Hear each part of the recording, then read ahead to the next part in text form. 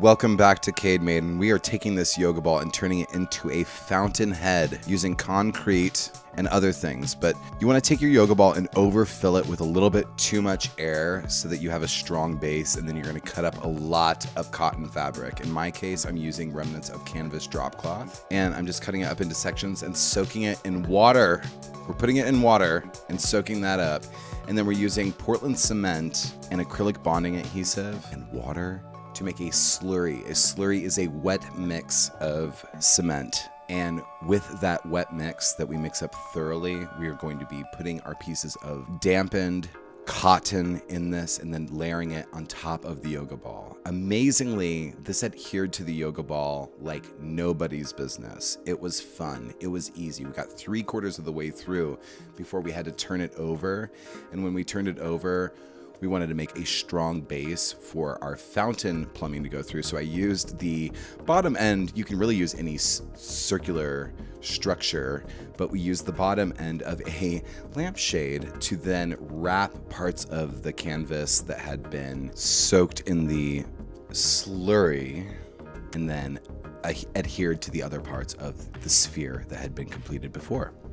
Once our bonding surface is completed, we want to create a concrete mixture, which is basically our cement mixtures that is a little bit more dense, like a Play-Doh, and including sand. And that is the particulate that we're going to use to build the structural surface. And the structural surface is going to hold our sphere together for generations. And by generations, I mean you are going to be wanting spending generations holding your spray bottle, your fine mist spray, to keep that surface nice and wet and moist, so that as you're adding on your concrete mixture, it's bonding to the subsurface that you've made.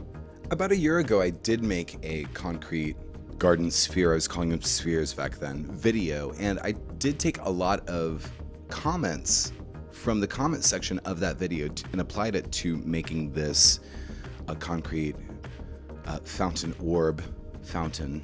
But I truly appreciate the feedback, and I also encourage anybody who's seeing this video now to be in the artist you are. Take what I'm doing in this video and just do what you want. You are the artist of your garden sphere, and I think you should use all of the information and choose the direction you want to go.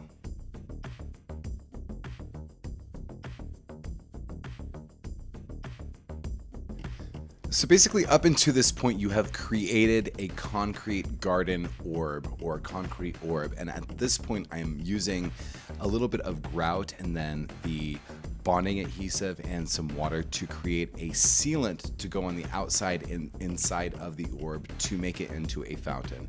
This will protect it from the water that it will be exposed to being a fountain. And then I ended up using a sanded grout to do one final layer, the same way with some acrylic bonding adhesive as well as water, and then sanded grout to create a little bit more of a textured outer surface. And the more layers you put on, the merrier, because it's just going to protect it from degrading from the elements and then the fact that it's a fountain.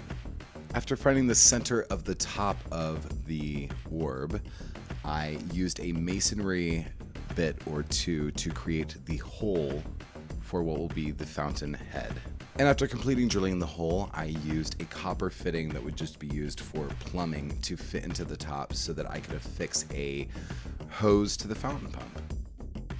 This project is fairly easy as long as you're okay with process and you don't mind a bit of waiting, because every layer you have to wait approximately 12 to 24 hours for that to fully cure before you're adding on the next layer. So there's a lot of patience involved, but I really enjoyed the entire process of making this, and I feel like it's very reasonable to commit yourself to the fact that whatever is possible that could happen, but you just put it together and you see if it works, and if it works for a while, the project is pretty low stakes.